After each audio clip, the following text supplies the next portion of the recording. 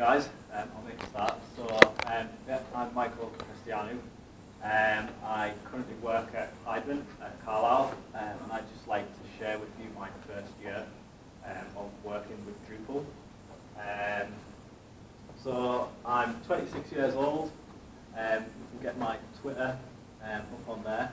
I have a foundation degree in computing degree and a master's in IT security, and I have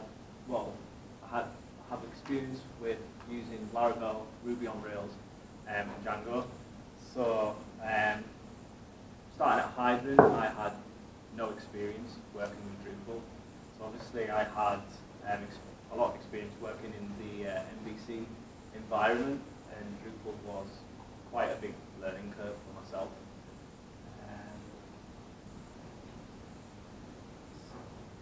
Yeah, so basically I just wanted to share with you guys my thoughts and experience from a newbie's point of view, basically. So what I use to work with Drupal, I've used Linux distributions, and now basically use my Mac to develop sites. Love working with Ubuntu. My main text editor I use is Sublime Text, and I use quite a few Drupal's snippet packages, coding standards packages, and SFTP packages, just so I can quickly and efficiently develop. I'm a back-end developer, by the way, not. I use SQL Pro for SSHing into databases. We use Git at Hydrant for versioning control and store all of our source code on Bitbucket. And I use Gitflow for hotfixes as well. So it's just basically a tool for quickly creating branches. We use Basecamp for managing clients, Trello for tasks, workflow maps for logging time, Google Drive, things like that for updating documentation. I used Rush quite a lot for running migrations and running ad hoc scripts, if anything needs to be updated on site. And I use the PHP eval method quite a lot when developing and testing methods. To deploy sites from dev to staging and then to live, we use a tool called Jenkins, black magic to me, and Bitbucket for source code hosting. So that's basically all the tools and stuff that I use at Hydrant to help us develop and produce websites.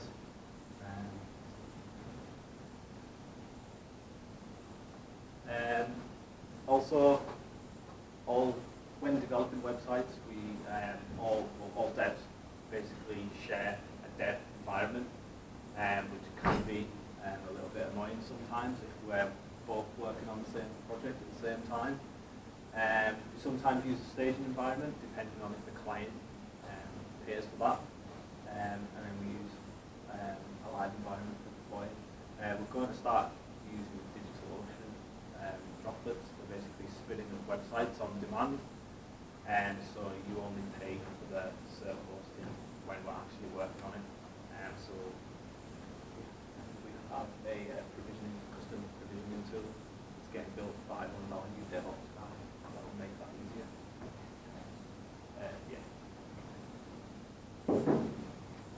So this was my first website,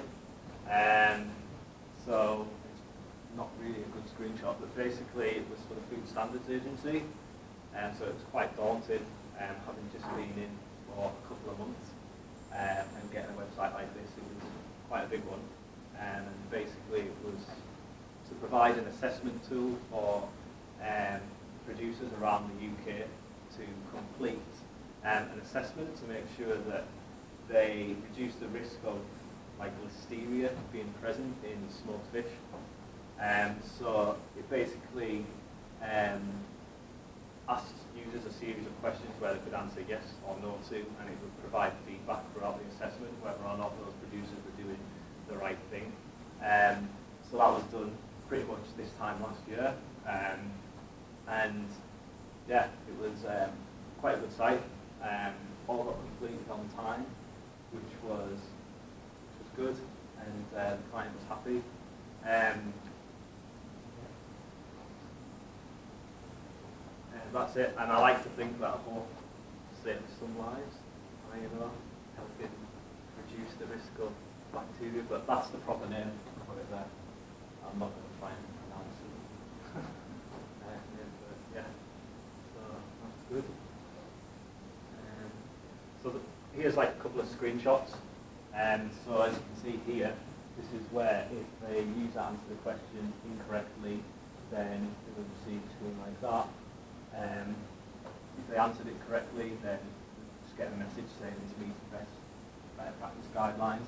We've got a score at the end. So every question that they answered had a score value against it. This was all custom, so it was built. I built it mainly using like field collections and entity references to nodes. So not all producers answering the questions would follow the same path. So it was all dependent on what you answered. So if you answered yes to question 2, you could jump to node 255. If you answered, if you'd come from voting by answering, you didn't like follow the same path. If that makes sense. So you didn't go from 1, 2, 3, 4, 5, 6, 7, 8, 9, 10. You could jump from question 1 to question 3 to question 5 or whatever, depending on how you answered the assessment. So there was quite like a complex matrix that the FSA provided to us. So yeah, they also got a PDF which they could save for and download later. And there was like a breakdown of all the questions and answers at the end of their assessment. So that was quite good. Users could create assessments anonymously or create an account, and all this information was recorded. There was actually like a scientist working for the FSA who came up to have meetings with us that pulled a lot of the data out from the system so that they could like analyse and write reports based on like the assessment completed. So yeah, that was. So I think probably from the most important thing that I got from that is that it's important that you understand the client's ethos. It's all good and well saying about understanding the client's needs, because obviously that's, although it can be a difficult process, I think it's a lot harder to understand the client's ethos. Getting to know what they actually want at the end of it, basically what their culture is at ERA, and what their like attitudes and aspirations are. I think that's really important in nailing down, because you can add a lot more value to, well, from my point of view anyway, a developer's point of view, I feel like I can add a lot more value to the client as opposed to just getting a job done, if that makes sense. And so that's what I got out of that. And what helped with that was provided to me, which was nice, was just the use of personas that I got provided. So I got different personas from different people that would be using the tool, and it gave me like a good idea as to what the client actually wanted from different perspectives, not just me with my tunnel vision of, right, okay, this is what it needs to be like. So I suppose that's the most important thing that I got out of that, and it's what I've applied to future projects. I attended Drupal camps, so yeah, this time last year. We went to Leeds, was it? Northeast, and a few others. So yeah, I got quite a bit out of the Drupal camps. How to use vertical tabs. That was one, definitely, that I took from that. And yeah, I use that pretty much on every website now. So yeah. Second project that I was put onto, that I was working with another developer at Hydrant, was to basically build a virtual learning environment for trainee nurses and doctors. So this was like basically an assessment tool which allowed administrators of universities across the country to be able to create assessments for their trainee doctors and nurses. So, yeah, Snap. So these are like a couple of screenshots where admin users can go in and manage formal assessments. So these are actually assessments where it depends on, well, the students basically have to pass these assessments to basically pass the course. So Snap provided all the question data, things like that, for us to import into the site, and they could then go in and create their assessments. So here we've got basically functionality for them to manage their assessments. You can also assign assessments out to different users that are in the cohort, so not everybody in their university will want to take a particular assessment, so you can assign out different assessments to people. So yeah, that was quite good. Some more screenshots. So this form here is quite a big form. It's all custom. I didn't use web form or anything like that. So obviously you can create your assessment title. I used the quiz module to basically create the quizzes, although it didn't work. We did have problems with it, so we had to. It didn't work very well with lots of taxonomy terms associated to different question types. So we had to like manually assign quizzes to questions to quizzes, but we got it working in the end. So you can choose whether or not you have a timed assessment, choose when the assessment's available to the user to take, and when it's closed. Do a drill down of what question types you want to appear on the assessment. So I think there was 4 different levels of taxonomy terms that admin users could choose from, and it would drill down. So say for example, you would have level 1 questions, and if you had, I don't know, input number questions or 2-part answer questions, and input number questions weren't part of level 1, then it would exclude them, so it would just filter down. And you could also choose like how many questions of those would be part of that assessment as well, using like a percentage. You could put a pass mark, and you could choose whether or not you want to use a calculator or what in the assessment. So it's pretty complex stuff, but we got it working in the end.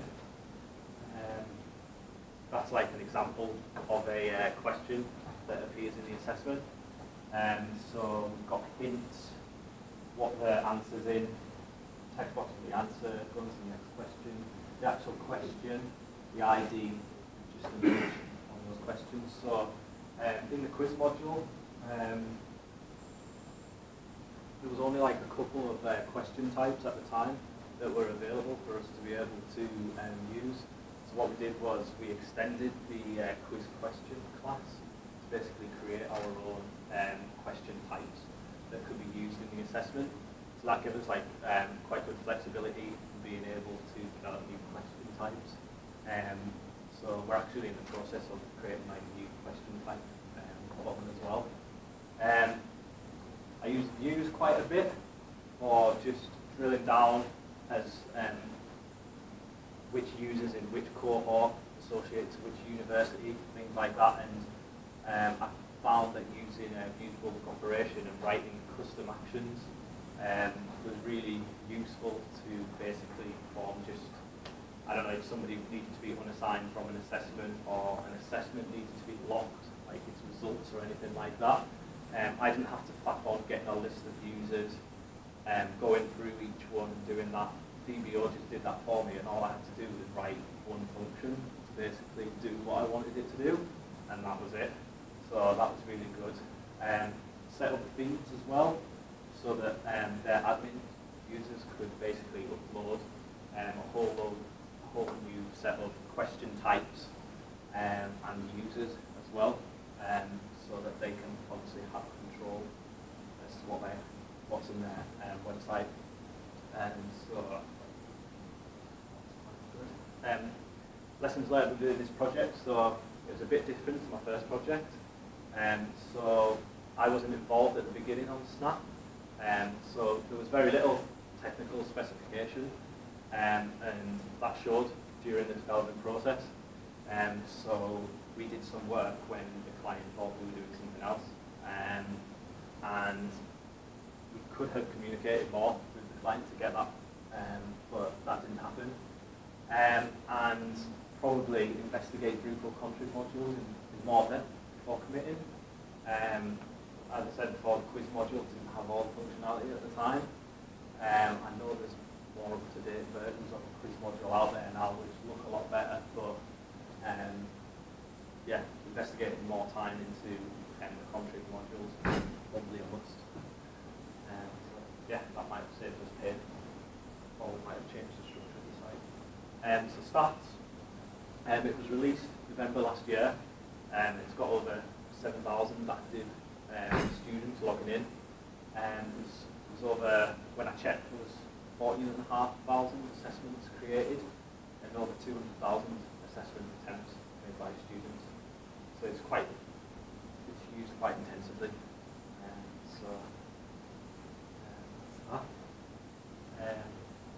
Currently, I'm working on building a custom Drupal CRM. It basically integrates with Xero. Basically a membership management system, and I use the membership entity module quite a lot in managing about 20 different membership types for this client. Xero is used for invoicing, so whenever a user is created, their address details are automatically shipped up into Xero. Whenever they buy something and choose that they want to pay by invoice, the invoice automatically gets raised in Xero. I use Q and cron quite a bit to basically batch everything, because I hit API limits in Xero when we were migrating loads of data, so I couldn't get all the data in, so everything basically gets stored in like a queue, and then whenever cron runs, all the users get created, all the invoices get fired up. There's also checks in there to make sure that when invoices are paid, memberships are activated, things like that. There's automatic reminders built in as well, so that users get emails automatically reminding them when a membership's due for renewal, and it also has Xero's invoice attached to that email. I use that using rules. I think there's another module which allows us to attach attachments to it, so that was pretty neat. I've had to deal with a large migrate of data, which has taken quite a while, from 3 different systems that their clients are currently using. Built custom profiles based on membership types, so that's like an admin interface that I've created, which basically lists what field types should display for a user based on the membership. We've got commerce and commerce registration in there as well, so that users can go on online bookings and buy things basically. There's also discounts and things like that based on membership types. So yeah, that's what I'm currently working on. So obviously it doesn't all go well, and within the year I have had some Drupal frustrations, and so documentation is probably one of them. There is some fantastic documentation out there, like the Form API documentation. I love that, literally because it's clear and concise, but not all modules have documentation, and it is really annoying. I have to click around and figure out how things work. Some modules can be restrictive. Now I love views, don't get me wrong, but sometimes if I need to do something that's complex, then I can't do it with views, it's just too restrictive for me. And I end up having to use DB query or DB select, depending on what I'm doing basically. Mainly with subqueries and things like that, and unions, and I've looked at modules that do that for you, and I'm just like, no, I'm just going to do it all in code myself, just because it's more efficient and there's less overhead basically. It's like, I don't like to just install a module just so I can do one thing, and I can probably do it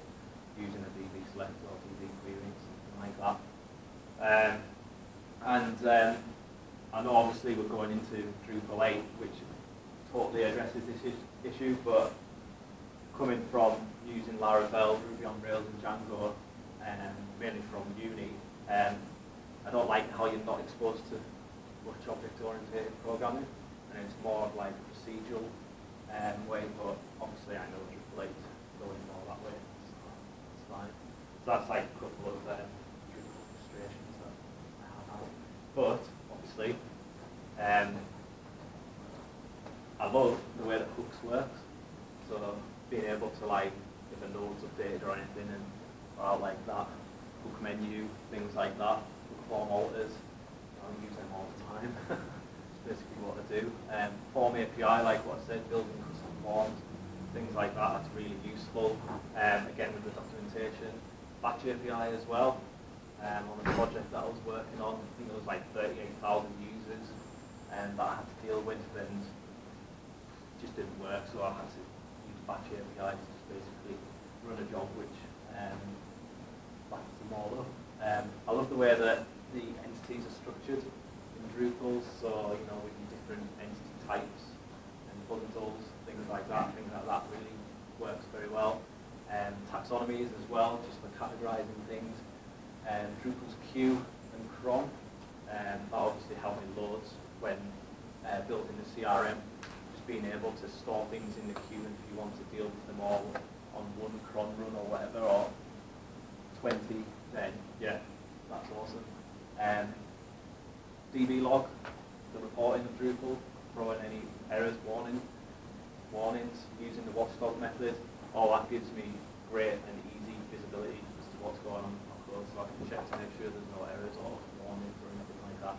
And finally, Rush, just logging into the terminal and using Rush for things. It's just really, really good, clearing the cache and things like that. It's just so much better than having to click and wait for screens to load and just go in and do that. My favourite contrib modules. My favourite is Devel. Basically, it just gives me lots of visibility of objects. Pretty much every site you've got Devel installed in it. Views, it's quick to gather data, and writing custom fields and filter handlers, they're pretty cool as well. So obviously, if a filter doesn't work the way that you want it to work and manipulate a query, then you can go in and create your own, which is pretty awesome. VBO, so writing custom actions. The membership entity, as hard as building the custom CRM has been, the membership entity module is actually really good in like managing different membership types. The migrate module, so I'd be pretty lost without the migrate module, migrating data from sites to sites, so that's definitely a must. And rules, writing your own custom events and actions, that's pretty good as well.